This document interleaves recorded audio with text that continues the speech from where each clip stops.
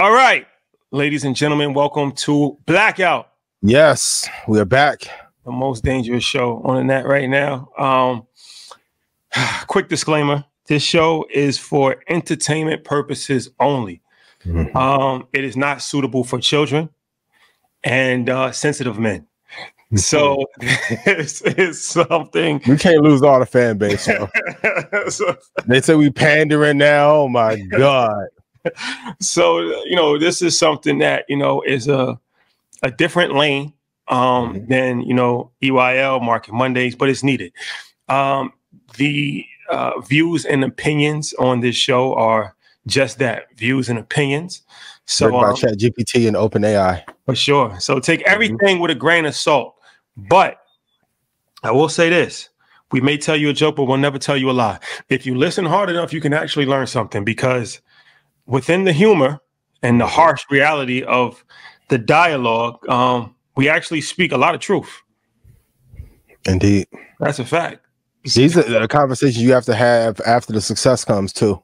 For sure. For sure. This is the conversation that it's the uncomfortable conversations.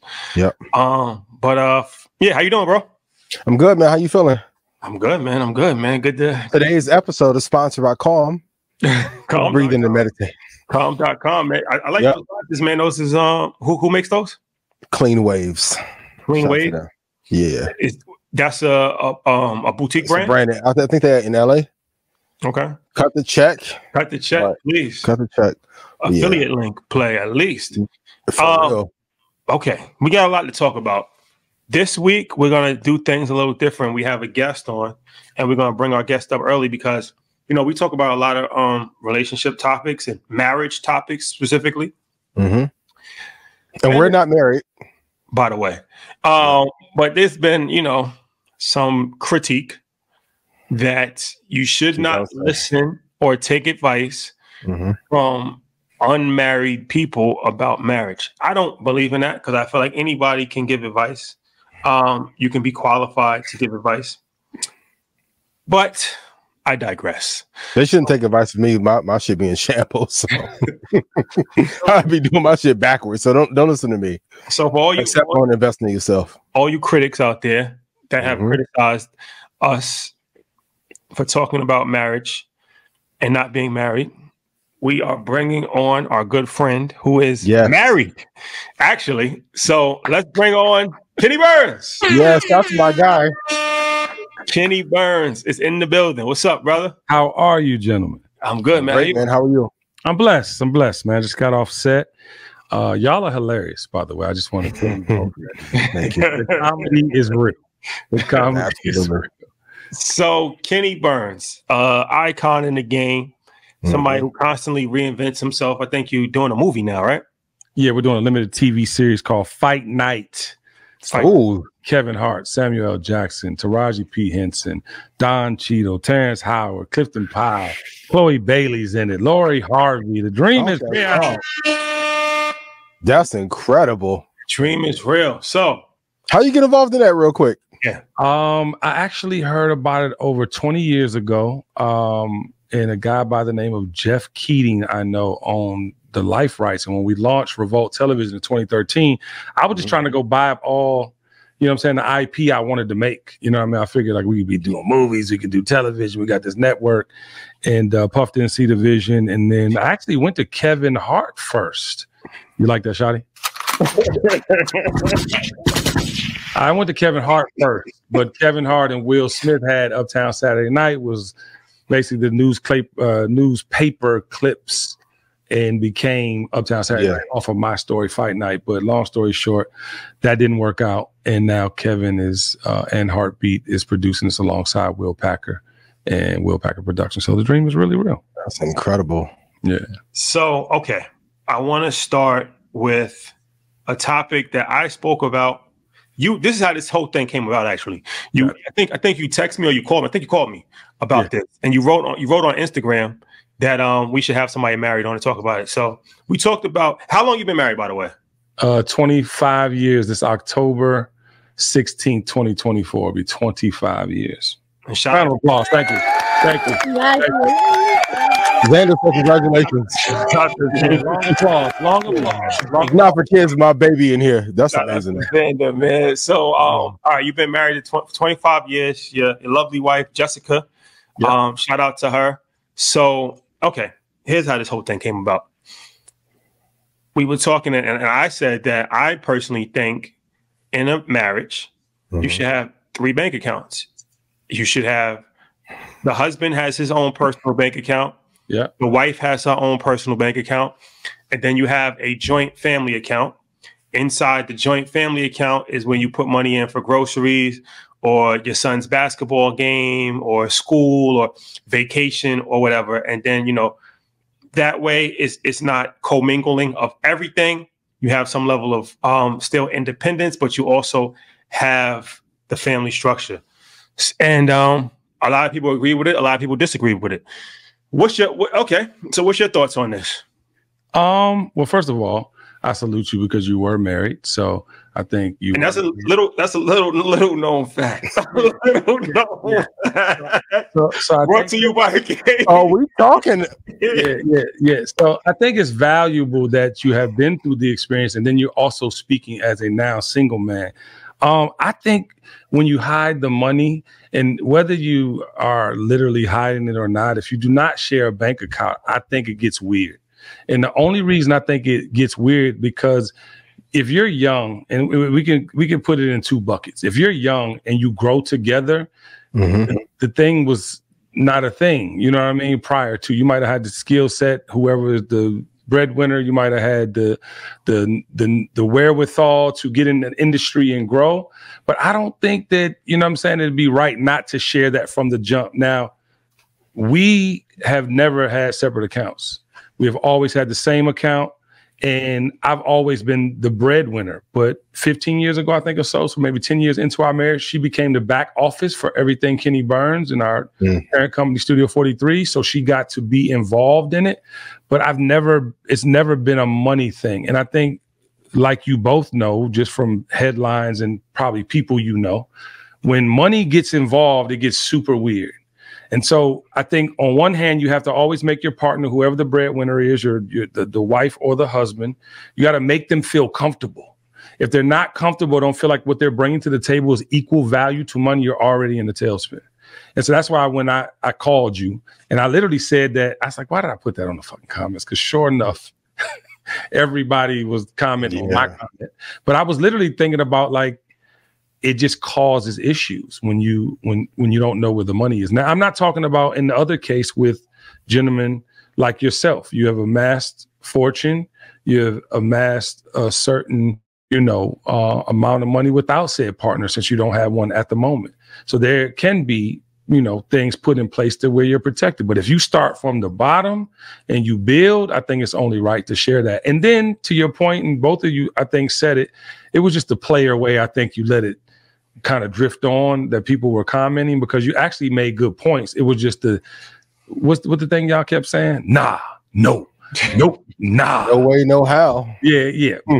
But again, it gets lost in the actual brilliant shit you said, because if you do meet somebody and you have all the bread and they don't want to work, there has to be guidelines, right? Because this is something you've amassed. This is something that, you accomplish, right? And then there can be other things you accomplish together and then you can share according to, but I wasn't mad at that part of your performance. Yeah. Kenny, you seem like in a very peaceful place. Everything is going well. Was there at any points where there was any conflict when you were doing it that way, or has everything been peaceful throughout the journey, like financially for you and yours? No, absolutely. There's always something. It's never not going to be something because you're human. You know what I'm saying? Yeah. The key is to grow together, though. I think the majority of the people that you see having 20 clips, 25 clips getting divorced because they didn't grow together. And you have to be able to grow with your partner. You might not grow in the same mindset and or ways, but you got to respect the growth from your partner. I had an argument Saturday. I called her. I was almost at the crib. I was like, I know you're studying for your master's, baby. You want something to eat? I'm about to pull on our street, but I could go back behind me, or I can go around the house, get you whatever you want. She took it as because I said Houston's, that I was going to go to Houston's. You know what I'm talking about? On my way. Get real quick. Yeah. And I asked her that she wanted to come, but it became a thing because she felt like I wasn't being sincere. I don't know how she got that equation, but that was Saturday. And we're going to make it 25 more years and get the 50 clip. So it's not, I think you got to look at things also too in relationships, like some shit just ain't worth arguing about. It's like, you know who you married, you know, I travel for, beautiful women are around me all the time. You know, all these things. She's never given me a problem about that. I get issues about whether do you want some food was sincere. Those are not things to get a divorce over. And that's what I would encourage people also in their relationships. You have to really know your partner, because I don't think anyone can make any clips in the 10, 15, 20, 25 without knowing their partner. Well, let me ask you. So how did you know she was the one? Man, I think it was something we built. It's funny. I'm doing a documentary. It's titled WMM until I announced the title. But I was looking at her interview from 2017. We do this family vacation every year, and we were in Anguilla.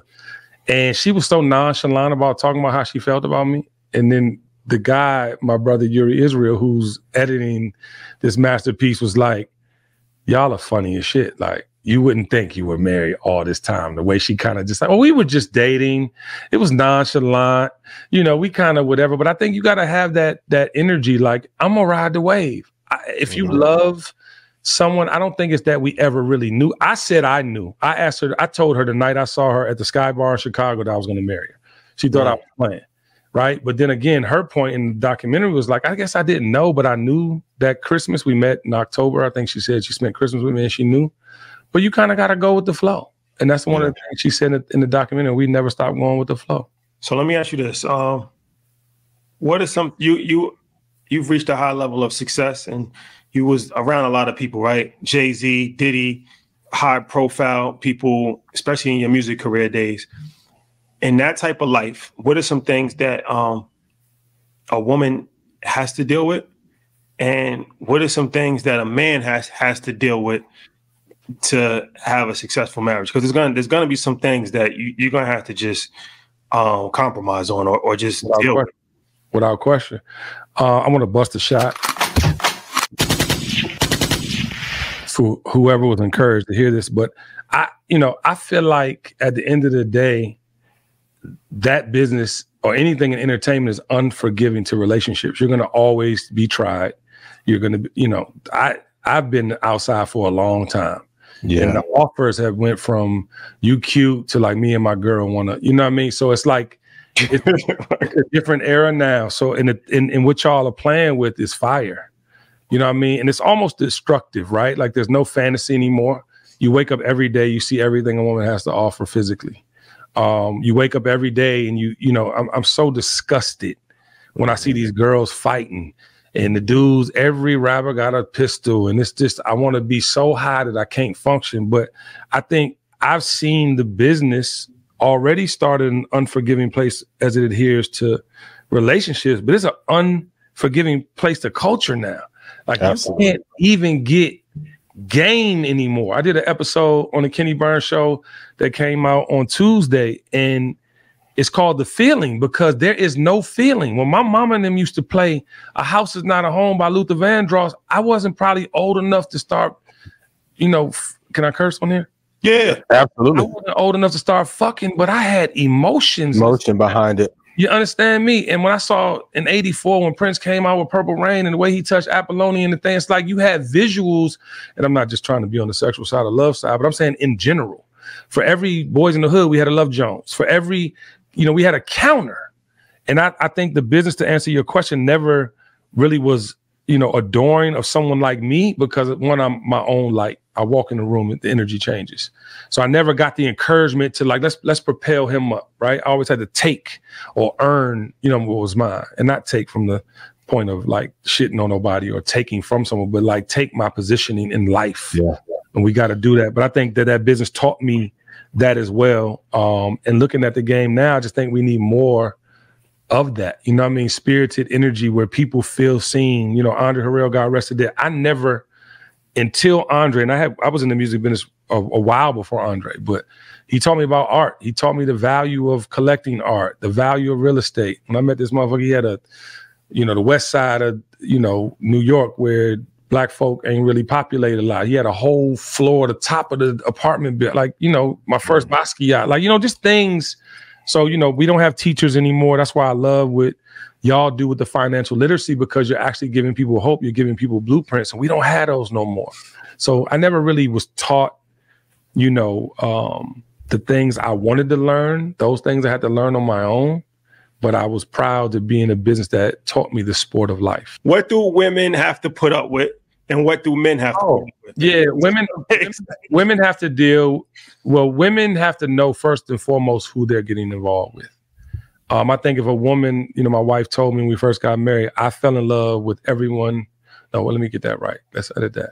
My wife said when we first got together, she said, I fell in love with what they all will fall in love with. Just don't bring that shit to my house.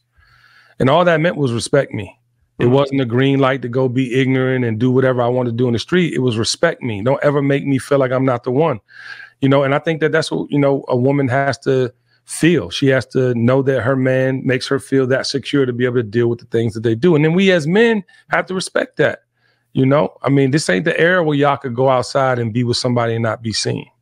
So I'm telling all of y'all young players that think that's the game and y'all gonna be, no, you're gonna be on a social site, you're gonna be on somebody's phone, especially if you have some notoriety, and it's not gonna work out in your favor. But I mean, even not even so much they got to deal with that, but as far as if a dude's getting money, right, he might not have time to call you. He might not be, you know, at your feet all day. And the attention that you might seek as a woman, if you really out here moving and grooving, that you may not have the time. Right. You got to make the time. If you want her, vice versa. She got to make the time if she wants you. And let me tell you, young motherfuckers, one thing. You're going to get to the soft life era. You're going to get to the motherfucking era where you're tired and you want to relax and you want to sit on your bread, travel the world, and you don't want her to turn up on your motherfucking ass when you're ready to have a soft life. Because a lot of you motherfuckers can't handle it. And I'm not talking about you two. I'm just saying people who be talking that shit. No, I can't handle it. I ain't gonna hold you. No, and we listen. Men need security too. It's just it's at what age does security matter the most? Yeah. When you were coming up through the music industry, I mean, you're a legend in your own right. Like, to me, you set the architecture for the party scene in Atlanta. When you were getting all that hate, like, how did you deal with it? I ain't gonna mention no names, but some icons who was hating. Like, how do you deal with that? Navigate, continue to build. I'm being real. Yo, no, listen, I was in the A when this was happening. Yeah. Yo, go popping. He take the whole branding, marketing plan. What is we talking about? Yeah, no, it's a thing, Ian, and I think everybody know how to act when I show up. That's just real. Like, you know, people can say what they want. That's why I was saying to you two about your comments. Like, texture is good for people to understand why you can say these things. You know what I'm saying? Yeah. And I've never been one. I know where all the bodies are buried. I could, if I wanted to be, you know, messy, like, you know, I could be messy as but it's not about that. Because guess what? You know that I know. And we all know that when I come, everything good. Because I'm only here to bring a good time. And everybody who grew up with me knows I'm with the shits too. I'm not with the shits anymore. I don't want no smoke with nobody. At the end of the day, though, like, that's how you got here. That's how we got here. So let's not act like we don't. And I have receipts. I've never let anyone erase me or my contribution. I put out meaningful content. I have meaningful relationships where people will never forget my name. And that's what you got to do. You know what I'm saying? So I think that, does that answer his fucking question, Rashad? You just let me have it. I'm surprised you ain't yelling at me yet. We ain't talking about Kanye, so I can't yell. How you feel about the OGs in the game as far as leadership? Do you think that they let the younger generation down, or they set a good enough example? I don't feel the OGs was really hands-on. They were more so like, follow my lead, just watch what I'm doing, right? That's exactly the blueprint of the Andre Harrell Puff era. How do you feel about that blueprint? I don't think it works long term, especially when the OG wants to be the youngin. I actually just said this on the 90s episode of the Kenny Burns show. And I was, and we could talk about this another time, but I was talking about how the West Coast, East Coast beef set us on a trajectory to forget about ownership. And it became all about materialism. And it's a whole science. I had that. But I also think that when Andre went to Uptown, from Uptown to Motown, he wanted to be more like Puff instead of be him. And with the iconic brand like Motown, all he had to do was put the Uptown flavor on Motown and make hit records. That was his blueprint. You know what I'm saying? But no, he wanted to be hot. And he wanted to make billboards and have them all over the New York City trains. And God rest his dead, I used to talk to him about this shit all the time and have to remind him. But I think to answer your question, the OGs want to be young.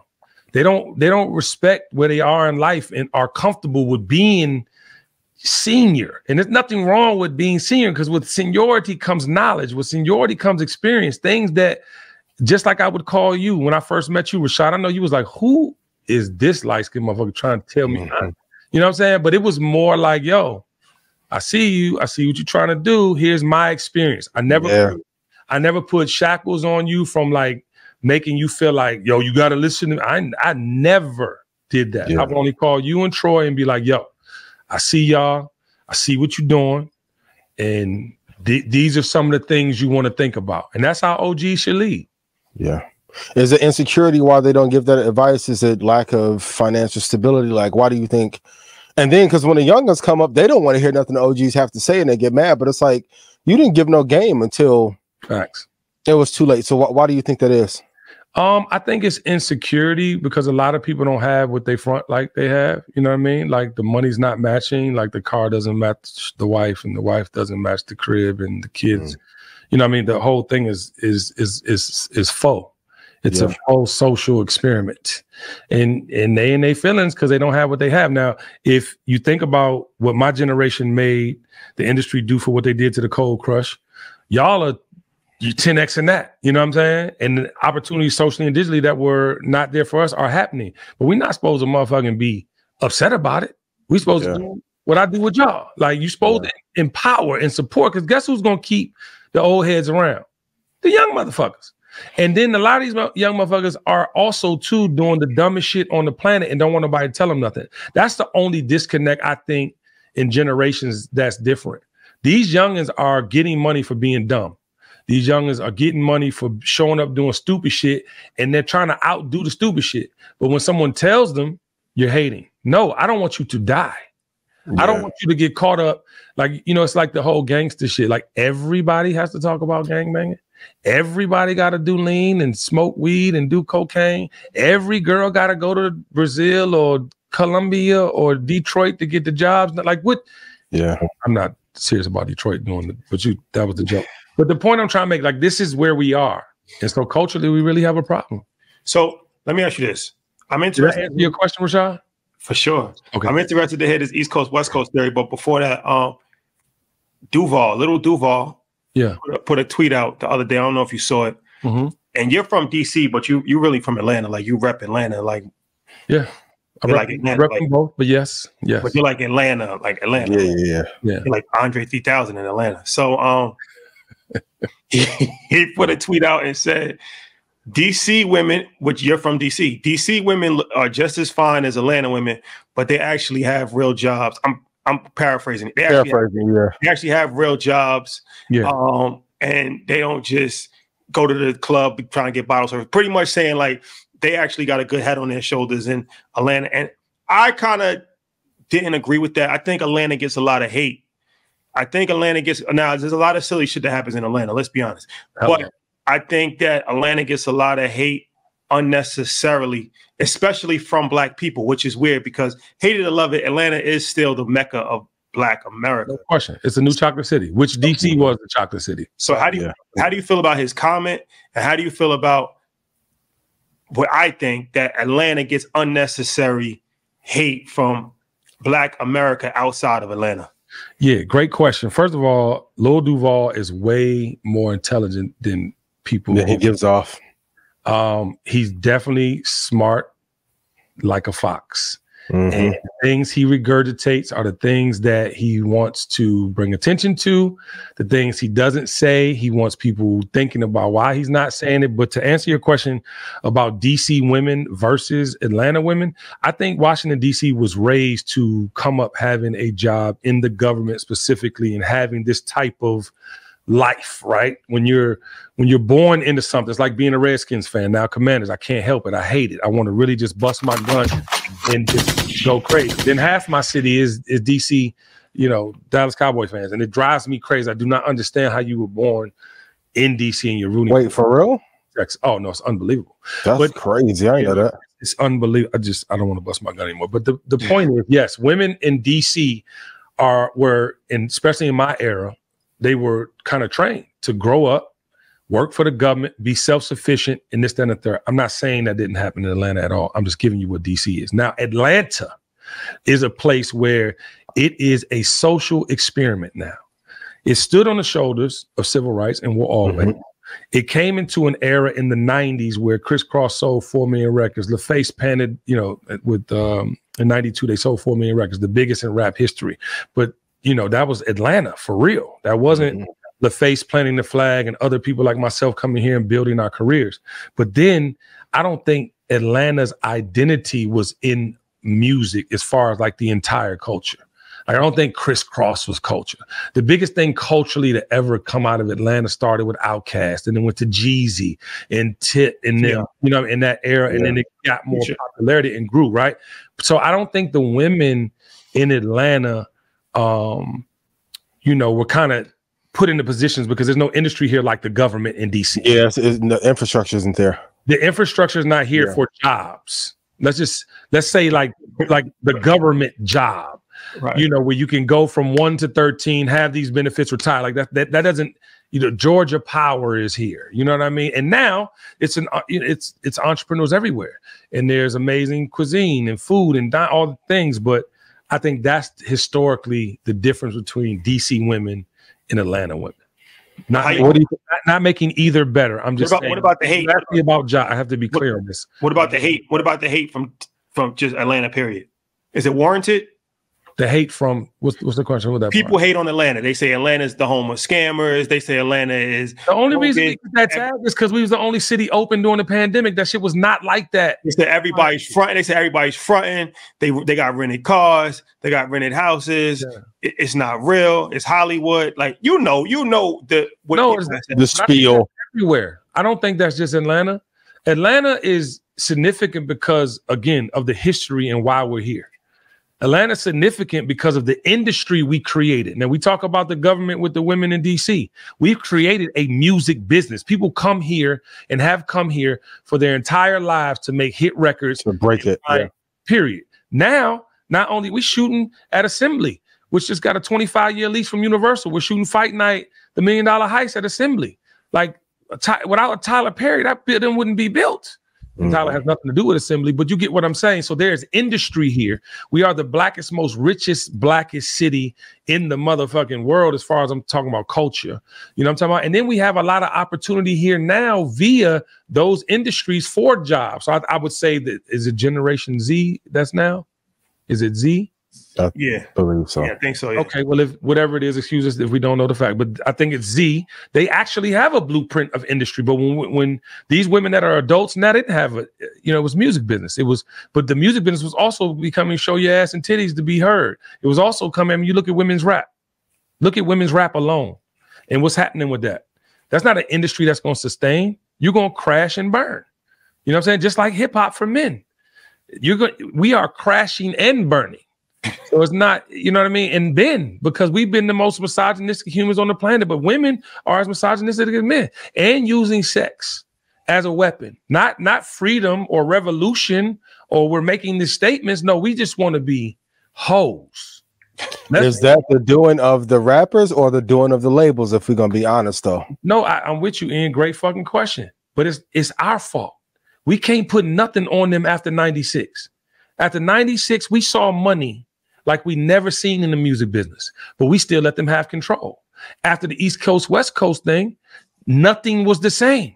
Nothing was the same. It was all materialism, money, and how much can I get? Guess what? I'm gonna keep doubling down on that because the deals, little do y'all know, the deals were based on, you know what I'm saying, like the big 3, 4. I mean, if you look at the early 90s, it was Dre and Suge, then Puff, then Jay, right? And then you had other sprouts here and there, right? Yeah. We talking about the big 3 of the 90s? That's the big 3. So what's your take on this East Coast, West Coast? Yeah, tell us more. You're hip hop heads, so I'm interested to hear this theory. Yeah, I just think materialism took over to the point of destruction.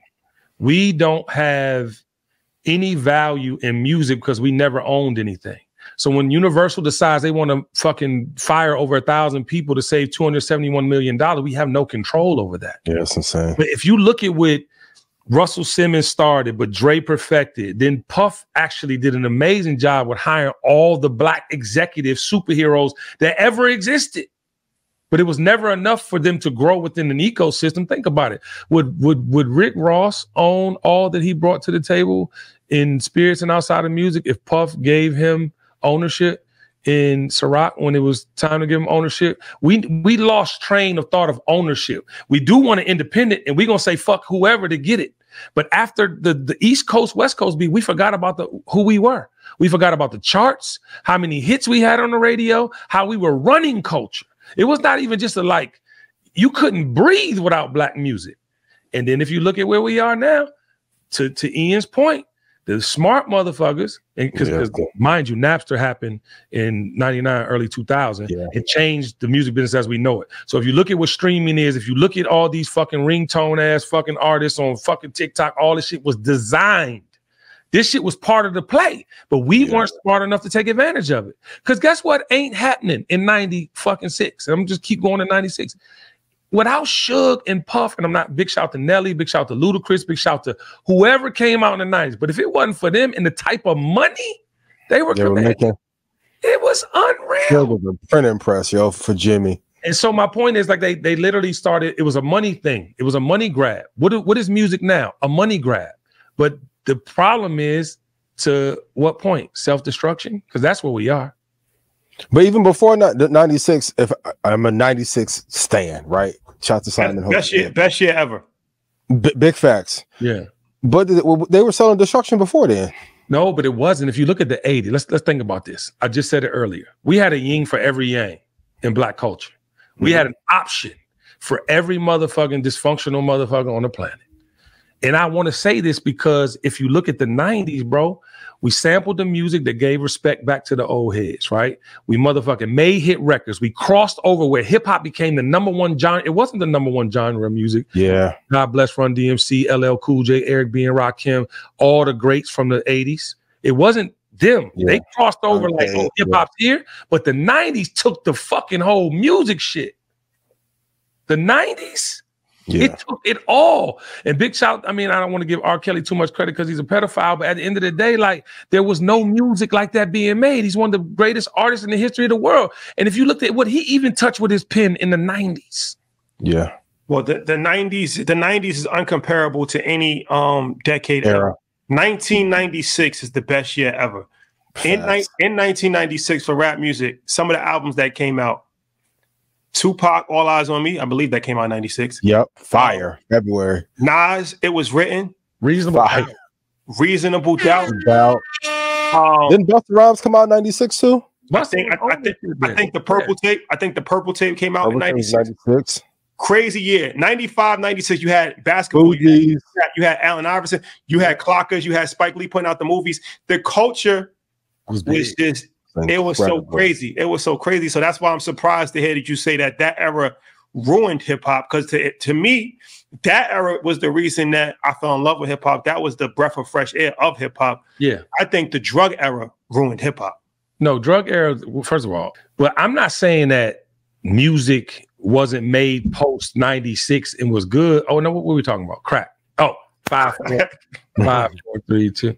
No, but the crack era in the 80s, like in the 80s, you got to think about this. The conscious rap from Self-Destruction to KRS-One, like to the beginning of the 90s with Diggable Planets and Outkast and then Goody Mob and Lauryn Hill and the Fugees. Like when you think about like what it was, it's not like drugs were the onus of music. You had long past that shit because we was getting money. So when you look at the 90s, you're looking at money and materialism, having it. And that's what I'm saying about the destructive. Not that all the music in the 90s made the hits of the last 10 years. They made people do Percocets and pills and all the shit. No, but it was materialism over art became a part of the discussion. They were making meaningful music, but post that, it was all about money and what you could have. And with that comes drug usage. With that comes promiscuous lifestyles, all types of things come into play when you think about that. So I don't think it was drugs, because to be honest with you, we were smoking weed in the 90s. That was the chronic era, the entire 90s. These motherfuckers doing cocaine, heroin, meth, sprinkling fentanyl like it can't kill you. Yeah. And then they popping designer drugs that's breaking down their organs. They're not even gonna be able to live to spend the shit. But to the materialism part, because all this financial literacy was not available, I got two questions. Like, why didn't the financial or the record executives teach more about business then? But if you look at Suge, Puff, Jay Prince, they were almost like financial icons in the community. Like, being in business, you know, this in the 1980s and early 90s, being black was almost an afterthought. Yeah. So they became our financial icons, our Warren Buffett's, our sources of inspiration. So I think the materialism. It was Robert Smith before we knew who Robert Smith was. Big facts. Yeah, but I don't think that they wanted to share it. And I say that because they were Houston, Texas with Rap a Lot. They were New York City. They were LA. Ain't nobody want to share that. It's almost like when LA planted the flag in Atlanta. Yeah, Dallas, Austin, and Jermaine were making hits prior to LA. You know what I'm saying? But LA saw the value, and let me have him do the records. All right, I'm gonna have him do TLC. I'm gonna have him do Usher. But they had such control over the industry, and I don't know them, so and I know Puff. He definitely didn't want to give nobody no shot at being him. But I can't speak for Suge. But if you look at how Suge's played out, Suge is the same motherfucking person. Worse, because he was threatening and killing. You know what I'm saying? But then you look at Jay allegedly. Prince. I mean, allegedly. Allegedly. Dr. Simon, hold your head. But the point I'm trying to make is that, you know, Jay Prince seems like the only, and I don't know him. I know his son very well, but he seems like an honorable man. Absolutely. You know what I mean? Trying to get a blueprint up and blackballed him for it. Exactly. Right. So and I'm talking about them because those are some of the biggest representations of what you spoke on. Let me because this brings up a good talking point. And I feel like this is one of the reasons why our platform, Earn Your Leisure, why Market Mondays, why we shook the game. I think we surprised a lot of people, right? And correct me if I'm wrong, but I personally think that the previous blueprint to be successful when you're black is climb up the ladder and make sure you kick the ladder down and burn the ladder. Exactly what I'm saying. So that we're counterculture, right? Like we're counterculture to just provide free information and share and do these different things.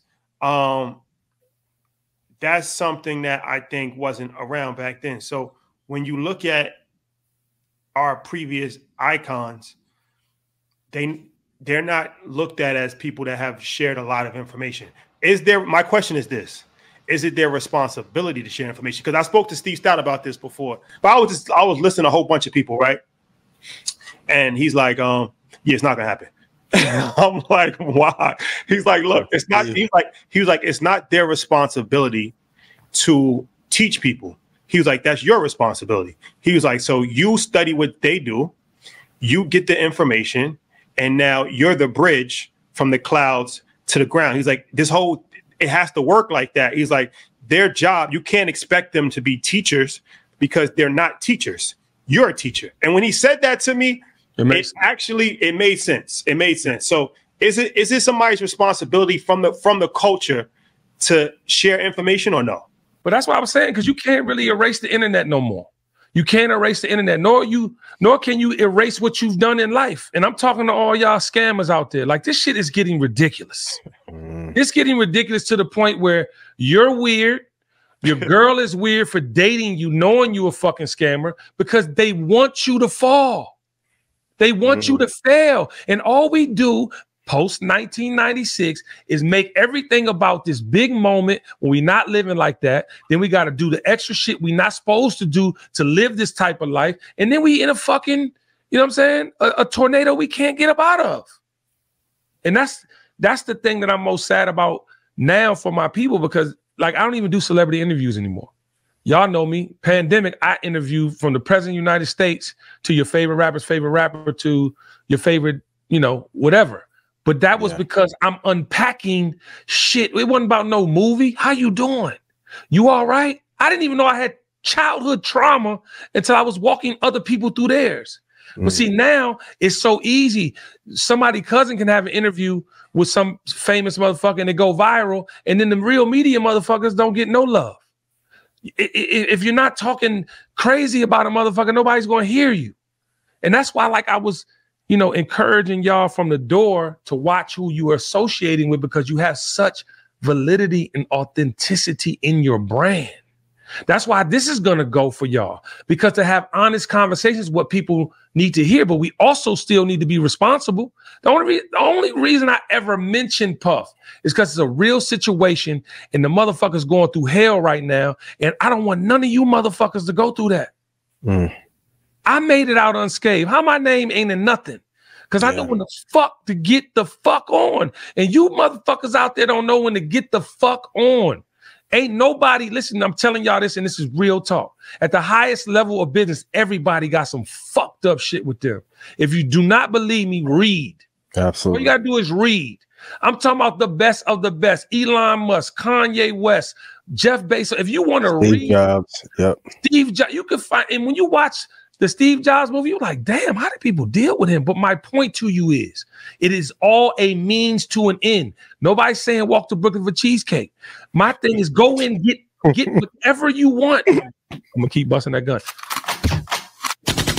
Right. Go in, get everything you want out the situation, but have a plan, because, ladies and gentlemen, your integrity will be called upon one day, and you got to be prepared to bust a move. But let me ask you this, because it is a and we haven't talked about this situation too much, but it is a learning point, right? And it's a learning experience, and it's almost like a Shakespearean play, like the rise and fall of a black billionaire, right?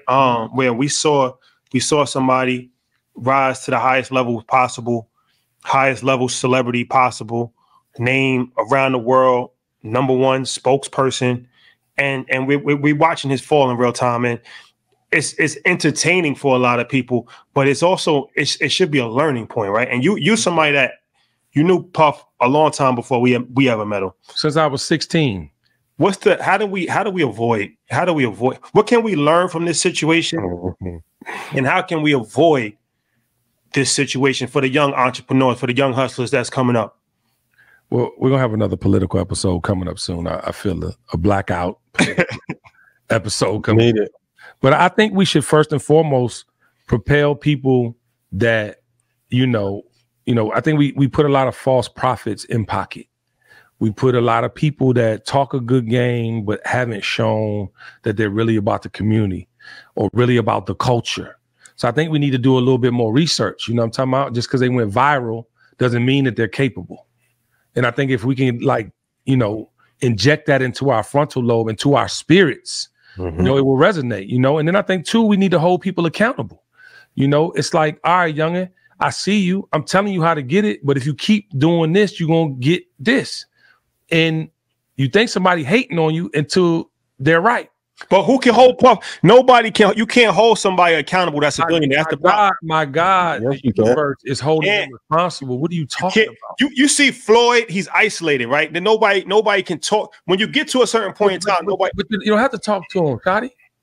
What's happening to Puff right now is doing a God in the cartel. But what I'm saying is, how do you avoid that from happening? You can't avoid it if you don't listen. That's why I respect your crew. Y'all talk to each other. You got to move with integrity. But that's about propelling. The reason I fucking believe in y'all and I give you every fucking contact, whatever, when you ask, is because I think you're gonna be responsible at the next phase, nigga. But we also got checks and balances. We got Ian, we got Troy, we got no. But that's my point. That's my point. You're saying what's gonna keep you from falling off is the right people in place. But we keep propelling the bullshit. That's why I told you early. Stop taking pictures with them motherfuckers. A few Ponzi scheme niggas in your pictures. Relax. I'm not lying. I didn't say that shit. Good lesson. If I don't pop up in the picture, it's the reason why. No, listen, I didn't say I'm gonna stay clear. I don't even know them people, but I know people. Everybody real OGs get all the information.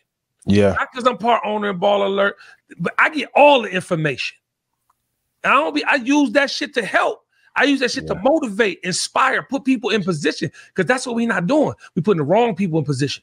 But you've always been that way. Even like when you superstar in Atlanta, 07 BMF era, you were still operating the same way, off love. That's going to AUC. Yeah. Always operating. I'm gonna tell y'all something else, Shotty. I'm gonna tell you something. This is why I fuck with you and Ian and Troy and AB. And if I'm forgetting your name, I love you. I love you. But like Mike, I love you, Mike. But when I tell you, I fuck with you because of your musical taste and the way you carry yourself. See, when I was coming up, it was fucking kill or be killed. It was no massaging. It was no try this. It was no you got it. We gonna see how it goes. It was like kill or be killed. And I think that because my mama and them played them records, Happy Feelings, Golden Time of Day, Teddy Pendergrass, Come On and Go With Me. Then I got into my teenage years and I had Force MD's Tender Love and I had Adore by Prince. And I'm in the street though. But when I had to make a stupid fucking decision, I thought about my mama. I thought about the good feelings I had of family. You understand me? And that's the missing link. You don't have that no more. Other than, and SZA be saying some crazy shit in her shit, but I love SZA. But I'm just saying, if you look at the messaging, and Summer Walker's she's not my daughter, but she's my baby girl, like me and my wife. But like, she talks about love and heartbreak more than she talk about anything else. That's why she the fucking one out of the ones. You got to get with music that is sensible and put you in a mood that gives you emotion and feeling, especially if you don't have it in your household. How you gonna know something and you ain't grew up in it? When last time motherfucker been to a family reunion? Can you please tell me? It's been a while. Yeah, black culture is degrading. It's over. The family reunion era is over. It's over with. But it can't be because you have a party in New York to celebrate your 40th birthday and all the people you wanted were there. That shows they love and respect you. That's the thing about life. If people love and respect you, they're going to show up for you. But you keep scamming, it's two ways. It's only, and I'm talking about scam across the board. Doing something you know you ain't got the fucking ability to do, but you got an opportunity, and yet you stand on somebody else's neck that can really do it better than you, but you gonna stand it. That's scamming to me. Scamming, taking something that's not yours, you fucking thieves. Stealing is not going to be beneficial to your life long term or anybody you're involved with. And then half of these motherfuckers got kids. And then I ain't thinking about the babies. You got a whole professional life of being an ignorant motherfucker, and you don't think the next generation you're gonna be the same thing? It's baffling. KB, before we go, I just want one last question. Just take a deep breath, nigga. Did I hit you in your spirit? No. Hey, one last question from me. You said something earlier that I want to revisit. You said women are more misogynist than men. I said women are as misogynistic as men, or even more in some. In general or in rap? I think in rap. I said okay. Rap. Yeah, I think women are being held to standards that are unattainable. When you have 20-year-old women whose bodies haven't developed, but yet they go on getting butt jobs and boobs, I'm like, babe, have sex, have baby, you know what I'm saying? Grow up, you know what I'm saying? Get older, shit gonna probably fall where you want it to fall. And I don't think they understand the repercussions from that. So I don't think women have a fair playing field as they wake up every morning and they are taught to compete and compare to what's on these social and digital sites. Do you think technology was a ruin of our culture and our music industry? Well, it never was our industry, but the industry that we grew up loving. Yeah, we're becoming the robots. I think when you think about like where we are in an, social digital era that really it placates on destruction. There's nothing positive that, seldomly does positivity get through the algorithm. But you damn sure gonna see some titties. You damn sure gonna see an ass or two. You damn sure gonna see the girls beating the shit out each other. Or who the fuck are we? Where the mothers of civilization are fighting each other and being prompted to. That's why I don't fuck with Nick Cannon no more. It's like you already. Wait, what? What? Yeah. What? Well, hold on. All the violence we gonna talk about. What Nick do? Dog, he has a show on Zeus that's perpetuating the bullshit. What's it called? I know Nick. I don't know it's called bullshit. It's called. But it's like you taking Wild and Out and you making it about women beefing. I don't want to see queens in that mode. I don't want to see queens fucking fighting. They are the fucking portals to civilization, past, present, and future. How are we going to be anything without our women? You niggas is retarded for doing that. I'm sorry, I didn't mean to say the word retarded, but I have a retarded cousin, so I can't say it. But my point is, you motherfuckers are the worst motherfuckers because it's about money. You can't tell me that's about culture. And that's my point from 96 till today. Well, when you got Nick Cannon, who was outside, by the way. He was outside. He know better. Do we technically have a culture if all of our influences came from media properties that we never owned? I always say I don't like Vlad and all the shit that he does, but when people be like, he a vulture, I'm like, he's participating historically the same way Jimmy Iovine did. If you go through the eras to history, yada yada, like what culture do we have? Bro, it is a undefined, needed to figure out question. We are not culture right now. I refuse to believe this is Black culture. Yeah. We had people living and dying so that we could have a right to vote. We had people living and dying so that you can go to schools and have education. When people lived and died through the 80s battling drug addiction and all the shit that they permeated in our communities. We didn't do that shit. We didn't bring that shit over here. I almost want to say they made crack because they knew it would be a more horrific version of the sexy drug white people did and killed Black people off. Like, this is not conspiracy. This is fact. Yeah. Look at right now, y'all. Name 90% of the industry, and I guarantee you to be misogyny, death, destruction, and fucking this faux fake ability to be someone you are not. That is the bane of our existence. That's who we are as a people. Fuck out here. I refuse to believe, because if you love your mama, you could get right. If you appreciate your aunties or your grandmama, whoever raised you, if you got a good relationship with your father, I believe you could change. But bro, we got people with full families in the suburb, gang banging. I said on my podcast the other day, when I was a kid, 40 years ago, when I was a kid, there was no gangs in New York outside of fucking gangs, not Bloods, Crips. That was some shit that probably was just entering Oklahoma and Kansas City. All this fucking faux, you know, it's like, you weren't even with this. What are you talking about? Yeah, it's different. You got whole cities depending on people that don't care about you, that they want you to be a crash dummy. They want you to go out here and do things that they probably are scared to do themselves. But you so young and you so young and easy to mold, they rather you do the crimes. They rather you take the hits. And it's been like that, to be honest, throughout the history of our world. It's just it's so poignant of a question though, Ian, because what world do we really have anymore? What do we have? Like, it's dying. It's dying, bro. Kenny Burns, always legend himself. Always an enlightening conversation, touched on many topics.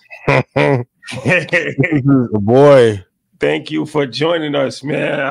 Always a entertaining conversation and educational conversation when we talk to the OG, Kenny Burns. I love how you back y'all, man. I love and respect y'all, and I appreciate what you bring to the table, man. I hope that your followers and your supporters and your village, you know, are reciprocating this. You know, what and tell the people how they can check you out, what you got going on, all that stuff. Yeah, this holiday season, ladies and gentlemen, Fight Night, the $1 Million Heist will be coming to Peacock. So look out for that. It's starring Kevin Hart, Samuel L. Jackson, Terrence Howard, Taraji P. Smith. It's starring Don Cheadle. It's so many people. Chloe Bailey's in it. Lori Harvey's in it. Big shout out to Melvin Gregg, who played in Snowfall. He's in it. Big shout out to Miles, who was in BMF. There's so many amazing people. Big shout out to Ron Rico. He is playing the senator that introduces Muhammad Ali at the fight and has this moment with Sam Jackson's character. Anyway, it's a beautiful opportunity for you to learn some history. It's a true story, so I can't wait for you to see that. Also, I have a book coming out this year. WMM is the tentative title. I'll be releasing it at Kenny Burns on all platforms very soon. And the Kenny Burns Show, my podcast, comes out every Tuesday. We're here to inspire, impact, and inspire. What is it? Inspire, impact. I forgot the third one. We were here to do it. Here to do it. Yeah. Kenny, always a pleasure, my brother. Thank you for joining us, bro. Appreciate you. And the next movie you get, me and Shotty want to be in. The co-executive producer credit. You named a lot of people. Yeah, I said, come on, man. You named a lot of people. Your life in a movie, like, hey. Yeah. No, 100%. I got you. Thank you. All right, bro. All right, love. Shout out to Kenny Burns. You know, it was supposed to be just a segment about marriage, but There's so many different things, man. It's one of these conversations that I there's a lot of different things that he talked about that was interesting. Yes. But, the OG's situation as far as the disconnect and people still trying to remain relevant, and the other side of that is, though, and we've dealt with it, isn't the point of business to, and I know they're going to kill me for this, but isn't the point of business to build a book of secrets and proprietary information that no one else has so it can remain in your family? For sure. That's why I said I can't even mad when Stout told me that. And, you know, I'm obviously looking at it from a different standpoint. When he told me that I had to be objective, yeah, and I'm like, and that's why people got to appreciate we do even more, more, because we don't have to give it. Even school, you got to pay for if you want to go to a good school, right? Yeah. Whether it's private school or college or whatever. So, but nah, shout out to Kenny, man. He's always a good conversation. Always a good conversation. That was actually I was shooting that puff. I said, where this coming from? Empty the clip. Hey, gotta operate with integrity though. But you don't think you can hold a billionaire accountable? You can, but I'm just saying it's hard for their pit. Like what Kanye say, it's hard to be humble when you stunting on a jumbotron. The only person that we've seen that reached that Billy that's in hip hop culture that remained out the way is Jay-Z. And he's married. And he's married. Like, has a good circle though. Oh, that's what I'm saying. So he has a good circle. We seen Kanye go to Mars.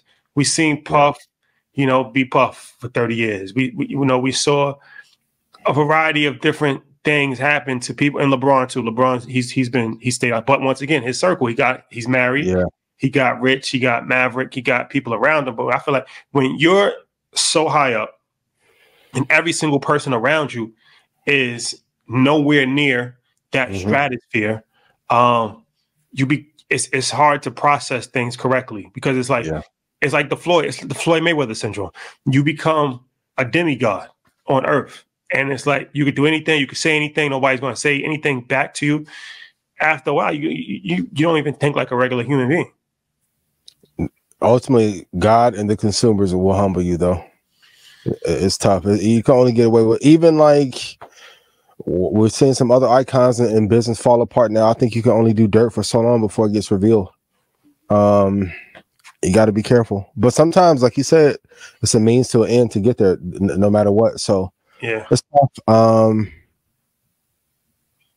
I don't know if Jay-Z should have put out all the secrets though, so D Haven could have taken them and built up Rocka Girl Records. Like, it's a tough balance on what you shot to D Haven. Appreciate you. But it's tough. Like, I don't think everybody should share all of their secrets because you end up building up your competitive base as well. So I think it's a fine balance between the two. No, I agree. Yeah, they're gonna call me a gatekeeper. The gatekeeper, grifter, all of it. Close the gate. Close the gate. All right. Well, it's been real.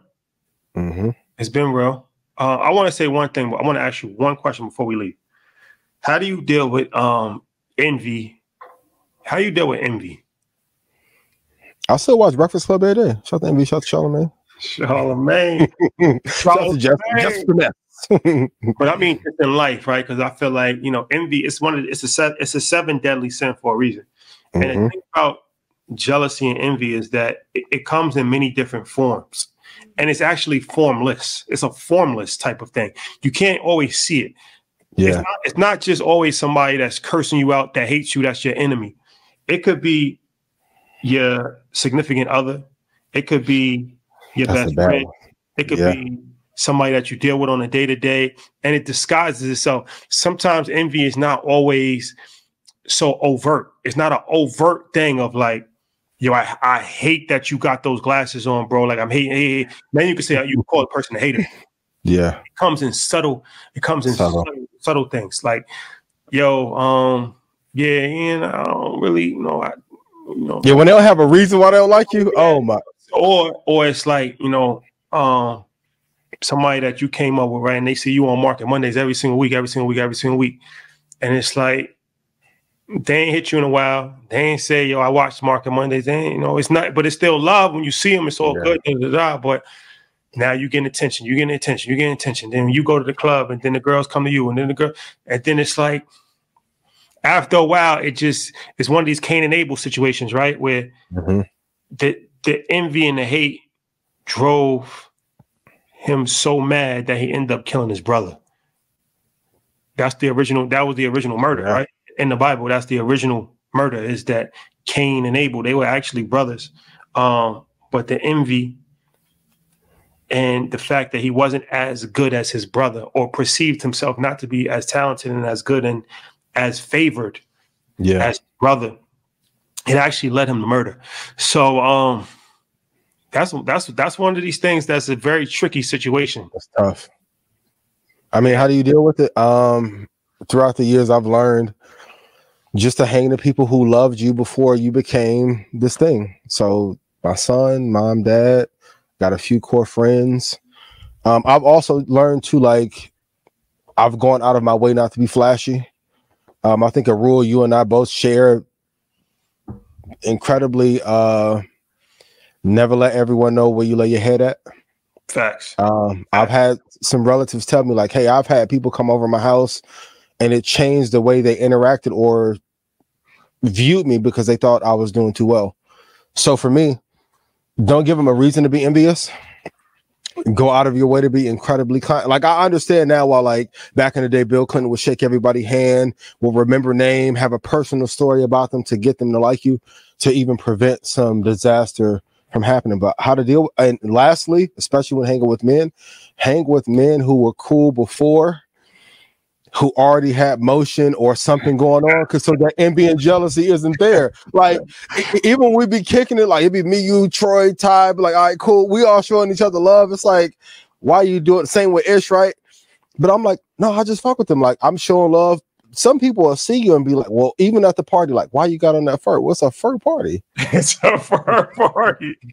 I mean, I came to make a statement for a little marketing move, but great. Let me put it back up, right back to the Red Panda jersey. You EYL shirt, no silk, no pony hair. All right, cool. I'll lay low. You're gonna train me how to react around you. So I think that's one way, is not to give them things to be envious about, but also level up to be in a space. Is like when you were at dinner with Nas didn't feel no way about you. It's tough, man. Like, you have to be around people that are happy for you or doing better than you, for sure. That's the key. Constantly surround yourself with people that's doing better than you or have something to offer to you. That's a major key. But yeah, I'll let you go. I know you guys had Hey, we got to hit this one topic though. Is Drea a predator? What are we doing? Friend of the show. Friend of the show. Shout out to Drea. Congratulations. Yeah, we was actually out on the trip when she got shot to the Bahamas trip. This guy different. Shout out to time out. Go ahead. Shout out to Drea. Nah. I actually know her, so you know what I'm saying. Like, yeah, it's a delicate situation. Very delicate situation. Yeah. Very cool though. She always been super cool. But I'll just talk about the overarching theme of age differences. Yeah. What is the proper age difference, right? Me personally, it's one of these things that I feel like I'm gonna speak from a male perspective. Yeah. I'm 40 years old, right? So early 20s, I'm just saying for me personally. Yeah. I don't really have any commonality. It's a certain level of maturity that has not happened yet. It's 2 generations past. I just can't see it now. Yeah, if he was born after the G Unit album came out. Later 20s, 27, 28, 29, 30. Yeah. 29. That's a the Leo room. Okay, got you. They say like divide your age by half and add 7 or something like that. That was in Malcolm X. That's a fact. Oh, really? Okay. Yeah, that was in the Malcolm X movie. Divide your age by half and add 7. But that's more of a sweet spot, because I feel like now they're still young enough to appreciate things, and they haven't necessarily been completely tainted from everything, from having 30 past relationships and so much, drama. Not to say that older women are not, but I'm just saying, but they're still old enough to still be a grown woman, to still be able to have some responsibility, to still understand things, right? But they still have a youthful spirit about them. So that, I think, is a sweet spot. The reversal, that's a little different for me because I'm a man, so I don't want to speak about women, but I would be hard to find what a 40-year-old or 39-year-old woman has in common with a 21-year-old man. But I don't know. I can't judge. I'm not knocking it. I'm not knocking it. Yeah. But then you also got to look at, was it Al Pacino or De Niro? He's wild. Having a baby at 80. 80 and just had a baby, right? So now it's like, because once you get past 50, what's that age gap? Is it the 30-year-old? Is it the 40 or 25 plus 7? That'd be, What's your age? What's your age range? I'm take my age and divide it by half and plus 7. So 27. So you're looking for a 27-year-old.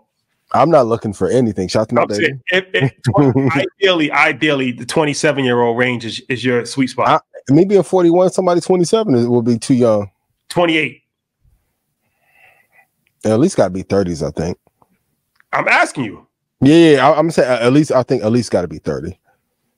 Maybe 28, but I do. Maybe, who knows? Who knows? You know what I mean? It depends. You know what I mean? But dudes who be out here like, see, I can't even say that because I don't want to, to be upset. But 21 too young, yo. Like 21. Can you do something? You know what I mean? I do want to say this about Dre and her defense, though. Shout to Jalen. They rock with each other though. Like, I know everybody want to come up with she finessing him and all that. Like, take the personal outside of it. And I'm gonna say this too. Like, I live in Texas. If she got pregnant here, the max she can get for child support is $2,100 a month. If she was really a predator, she would have taken him to LA and got $22,000 a month. The boy capped out. Like, come on. Like, I think everybody needs to be out of everybody's business. Just chill. Yeah, like, what difference do it make? Like, she really rock with him.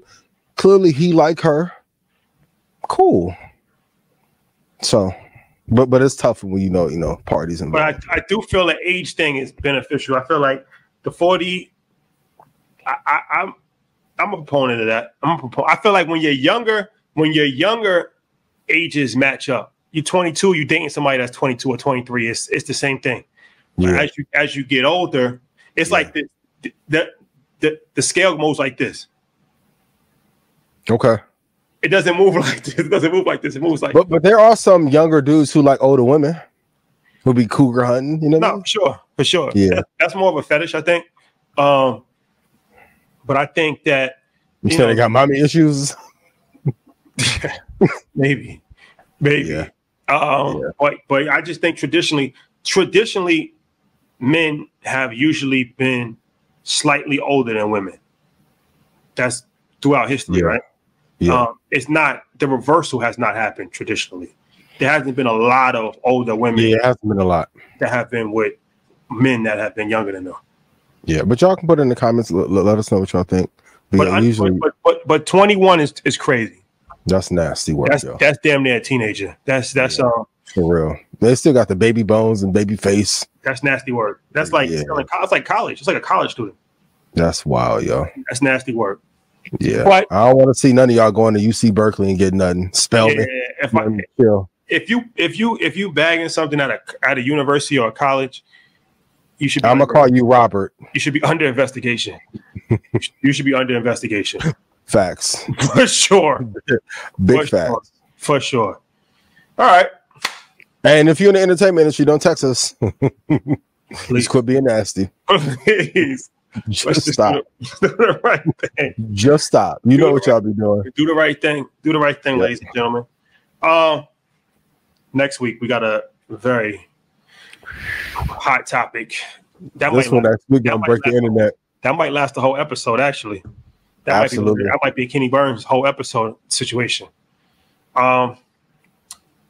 Ladies and gentlemen, I appreciate y'all. Join redpanda.com.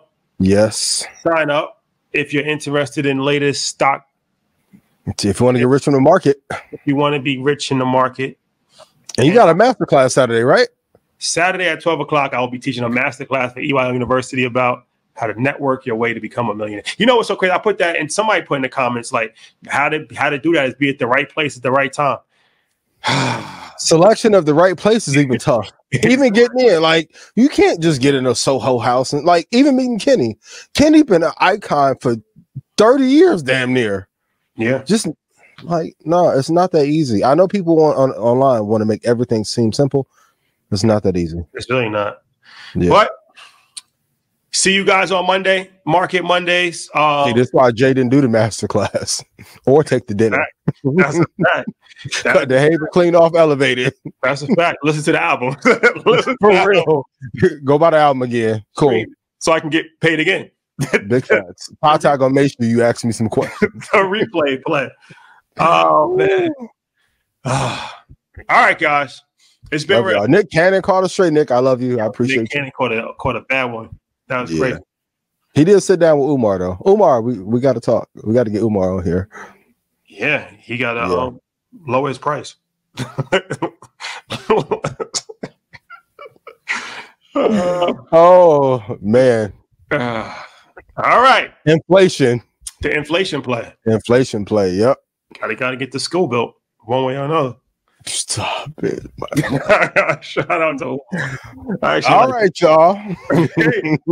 Love. Love y'all.